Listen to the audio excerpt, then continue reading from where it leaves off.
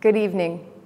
History is rife with examples of societies that find themselves in uncharted circumstances, periods without a prescribed path forward, times where struggle or calamity, exploration or technological advances make the world unrecognizable. During those turning points, the path forward has always been charted by people who recognize the newness of where they find themselves. And rather than retreat or resist, they lean in with a wholehearted spirit of curiosity to blaze a new trail. I believe that's where our community finds itself today, coming out of a global pandemic, nationwide economic instability, and reckoning with centuries of racial injustice. Perhaps we've all been feeling the associated novelness of this time in history. No one is going to give us a roadmap, but I believe that as Salt Lakers, as Westerners, we're ready to consider this last year a valuable education and pull together as we move ahead to make this place more welcome, dynamic, and a secure home for all its residents.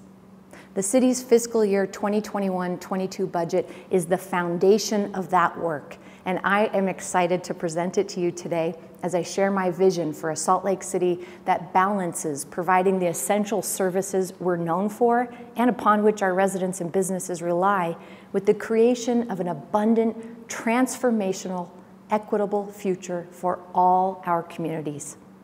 This budget won't get us all the way there. There will always be more needs than the city alone can respond to.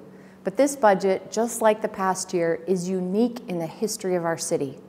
In addition to our usual funding streams, we've also received federal investments through President Biden's American Rescue Plan. Coupled with increased bond capacity and the fact that Salt Lake City is the capital city in the fastest growing state in the nation, we find ourselves at a new frontier, an historic and critical point in time.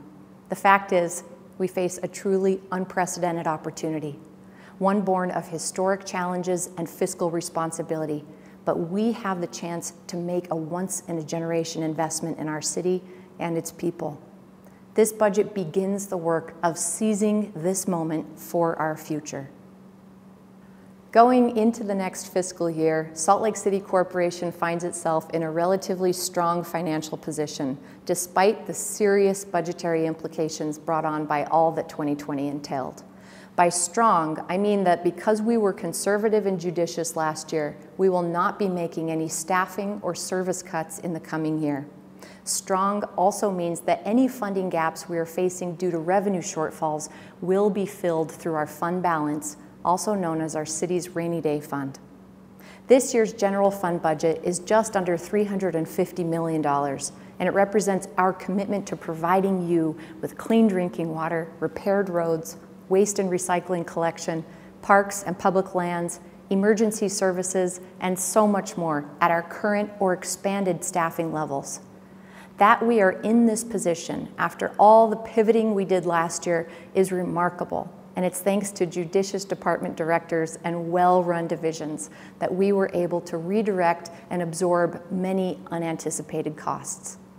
In addition to our own pragmatic and responsible governance, we're here because our economy has remained strong and has even grown in the past year. According to the Wall Street Journal, no metropolitan area in the nation expanded the size of its labor force more on a percentage basis than our very own capital city in 2020.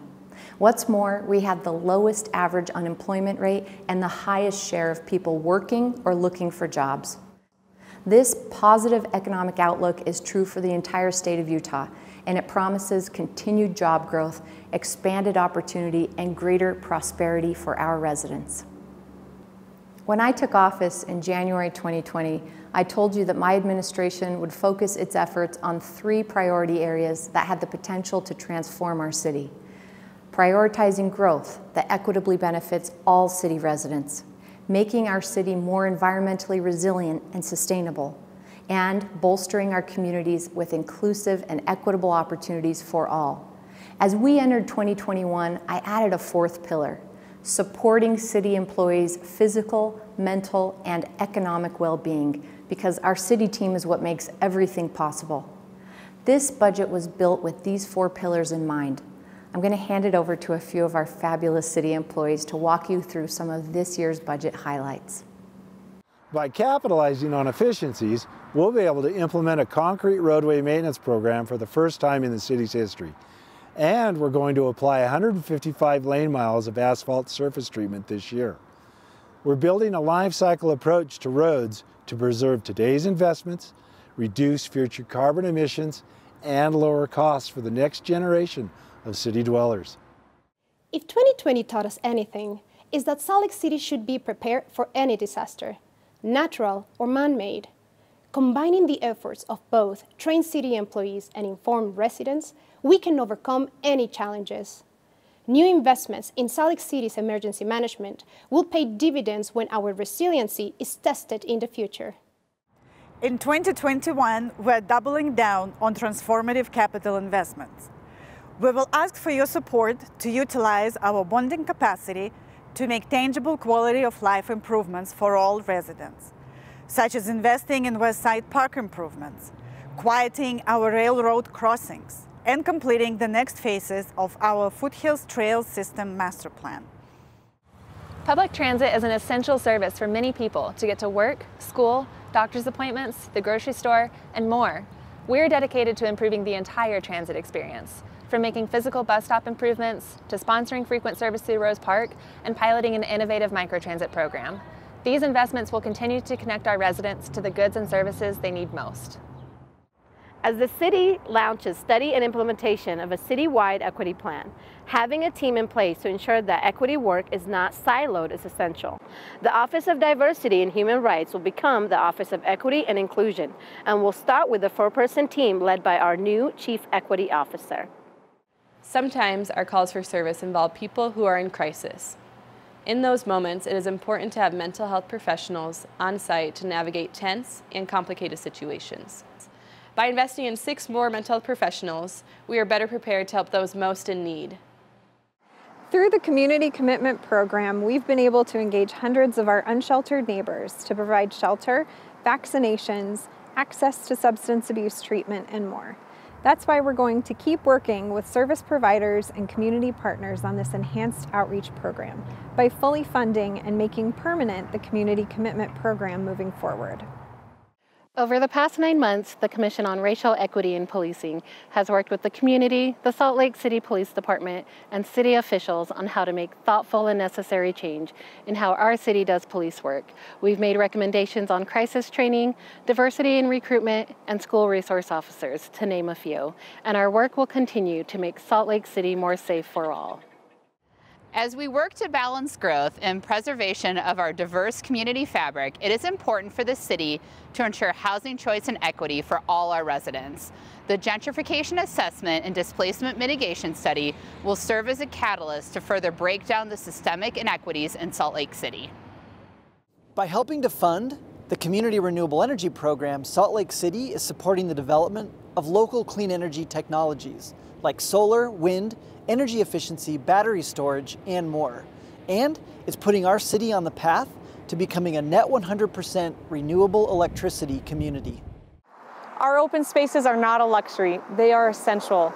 As our city continues to grow, planning for the future of our public lands will require a coordinated effort. That's why a new city public lands department is essential.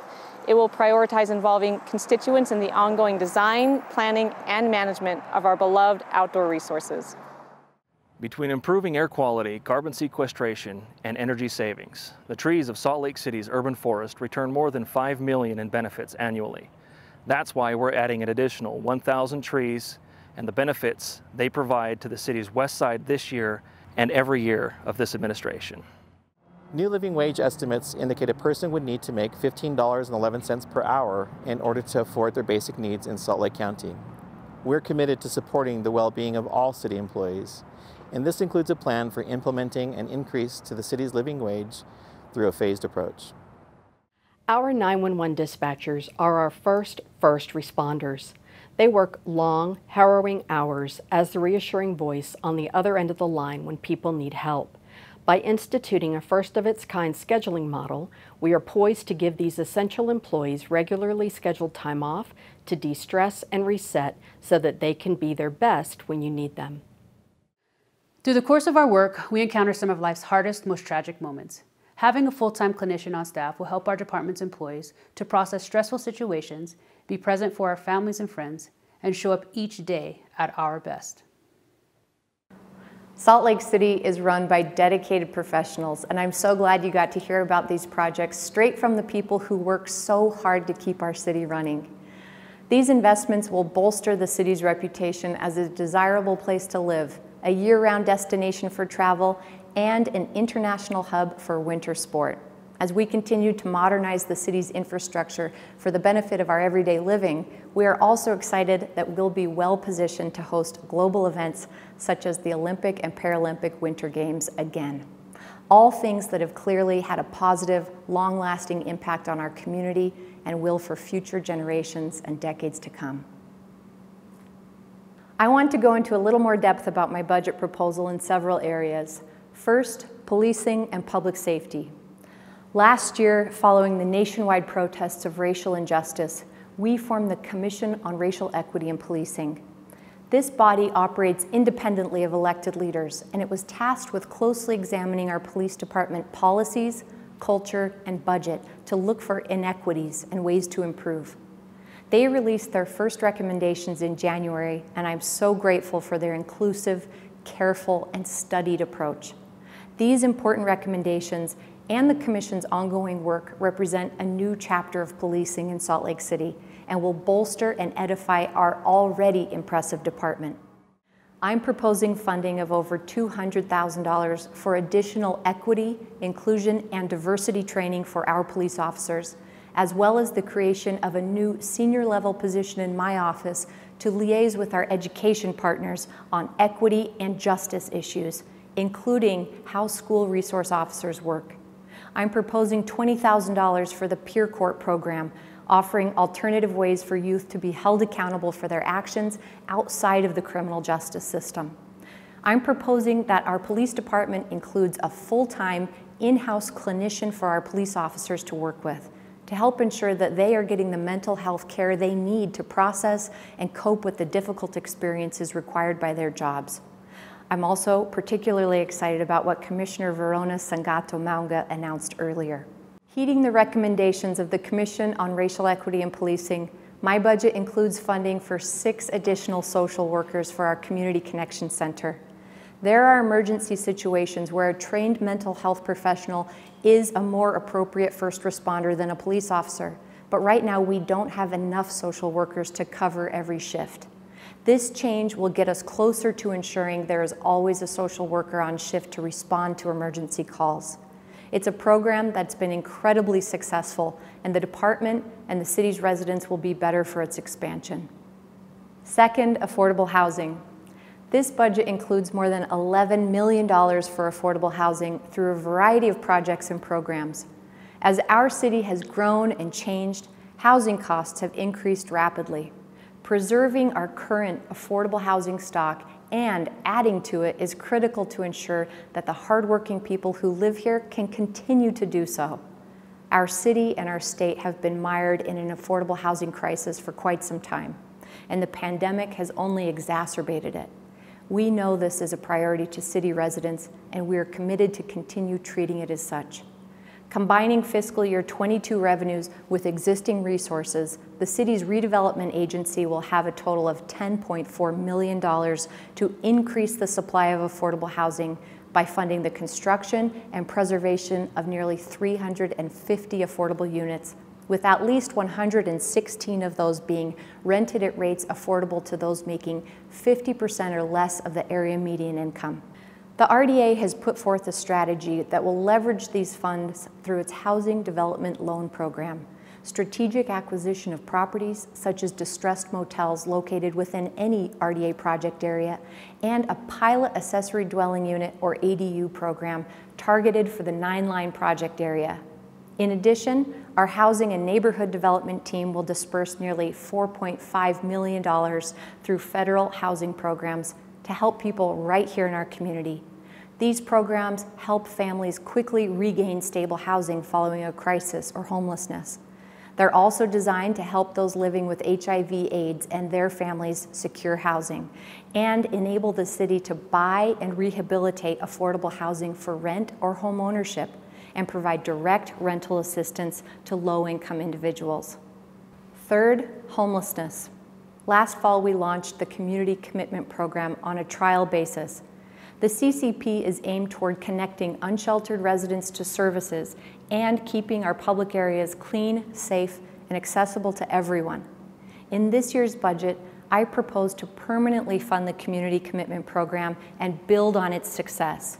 This means that in addition to the millions the city is able to allocate through federal grants and other funding to homelessness services every year, I'm proposing an additional amount of nearly $1 million to go toward public safety and outreach coordination to assist our unsheltered residents. Last week, I announced that the city will partner with the Other Side Academy to build a tiny home village for individuals experiencing chronic homelessness. One goal in my 2021 plan was to have tiny homes in place by this upcoming winter.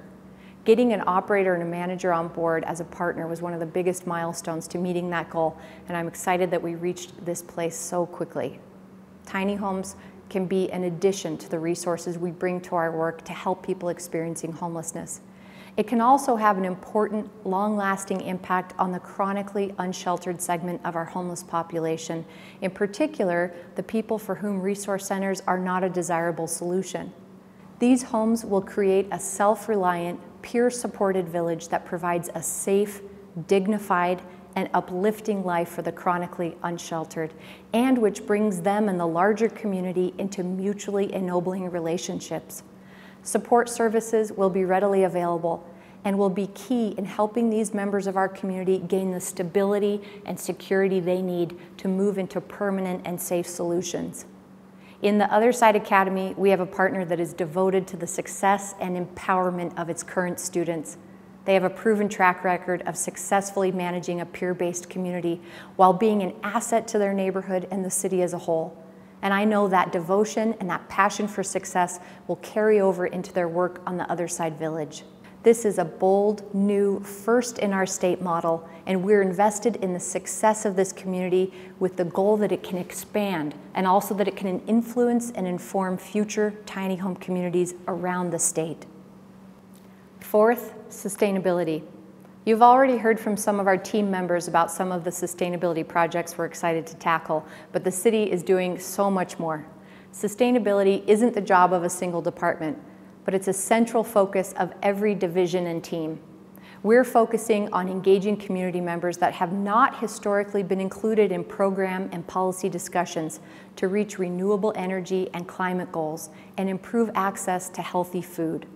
My budget proposes a number of significant steps forward, including $325,000 for the implementation of our 100% community renewable energy program. This investment means that we are turning the ambition of a 100% renewable energy goal into a reality, with all the legal, expert, and regulatory work that it entails. We're also allocating $200,000 for our Renewable Energy and Climate Equity Plan. This climate and equity planning process will help us achieve our climate goals while also improving the lives of vulnerable and historically marginalized residents. We'll also be spending $85,000 working with air quality partners and scientists to place additional air quality monitors in our city to provide more granular data by council district on current air quality conditions. The city will develop a public-facing dashboard and a mobile application that residents can use to plan outdoor activities according to current air quality conditions. We've also committed $175,000 to identify critical challenges, unmet needs, existing assets, and key opportunities for building a more equitable, sustainable, and resilient food system. This year's budget includes an additional funding stream, federal stimulus dollars being sent to cities to help residents and businesses who've been hurt financially by the COVID-19 pandemic. I know that many Salt Lake City residents continue to struggle from the economic and health effects of the harrowing past year. Childcare remains a challenge, as does affordable housing, internet access, food insecurity, and access to health care. The $87 million Salt Lake City will receive from the American Rescue Plan Act is a tremendous opportunity that we will invest equitably in our communities. Our comprehensive plan will not only take care of our city's fiscal health and the well-being of our city family, it will help spark the post-pandemic renaissance through pathways to employment, invigoration of business and cultural districts, neighborhood revitalization, and more. I can't wait to share more with you about it on June 1st. Another unique opportunity we have this year is significant bonding capacity for important and exciting capital projects in every part of our city that can be accomplished without raising taxes on homeowners. In fact, this budget includes plans for the new Community Reinvestment Bond, which will allow for $50 million in new capital projects that have been long requested by residents and have been waiting in our stacks of detailed master plans for the right opportunity. These projects have the potential to transform outdoor enjoyment and recreation for our residents citywide. For starters, this proposal includes $10 million to convert the dilapidated former water park on city property located at 12th West, 17th South into a premier regional park. It is long since time that our West Side neighborhoods have a park of the caliber of Liberty or Sugar House Park.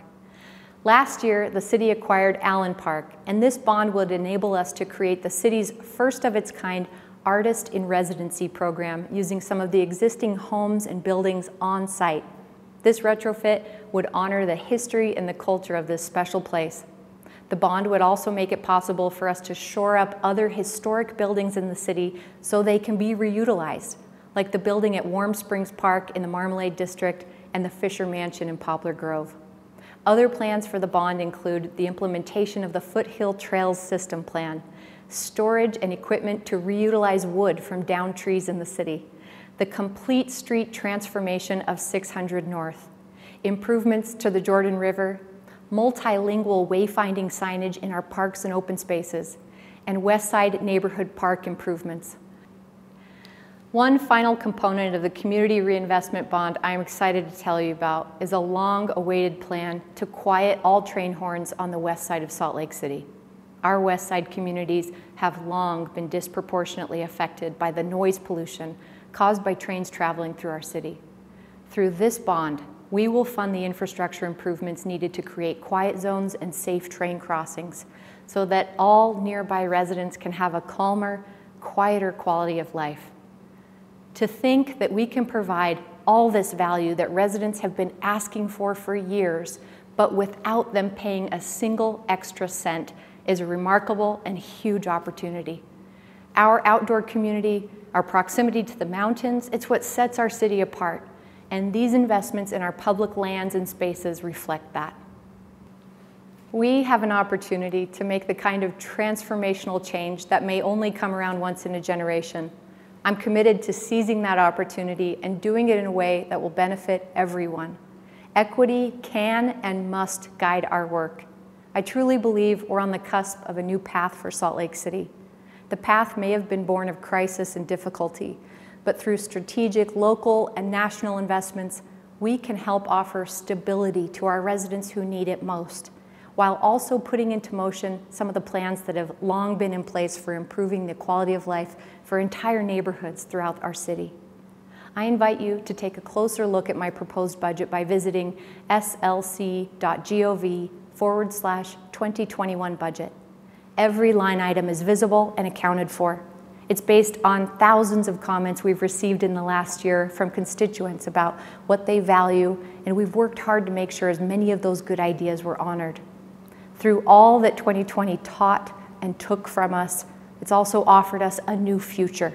Salt Lake City's good management and fiscal responsibility have also helped open doors to the future we must take hold of. We are on our way with this budget, and the future is bright, Salt Lake City. Take care.